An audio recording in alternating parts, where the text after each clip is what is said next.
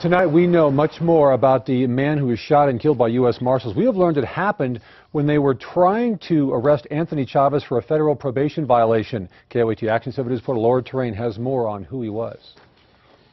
Court records and this mugshot highlight Anthony Chavez's criminal past.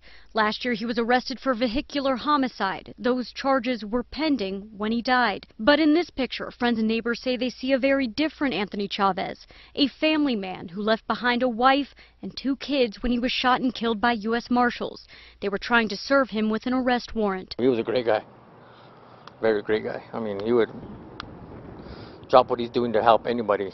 At any time, really. Royce Platero says Chavez offered up his landscaping expertise to redo Platero's yard. He did my entire yard, my front yard, my backyard, everything, and he was an awesome guy. In the 6 days since the shooting, Action 7 News has pressed for answers from the Marshals, Albuquerque Police, and the Bernalillo County Sheriff's Office about what happened. Finally, APD has shed some light. They say Marshal Kenneth Daniels shot and killed Chavez after trying to serve an arrest warrant at his home. Our partners at the Journal report he was on federal probation after he admitted to smuggling undocumented immigrants into the U.S. He was a very good guy.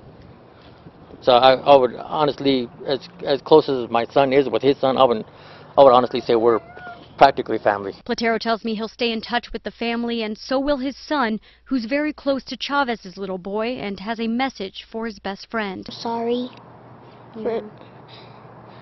for losing your dad. Now, there's still a lot we don't know. No one has said exactly what led up to the shooting or whether Chavez was armed at the time. We've asked the U.S. Marshals for more details many times, including today, and we'll continue to press for those answers. Back to you.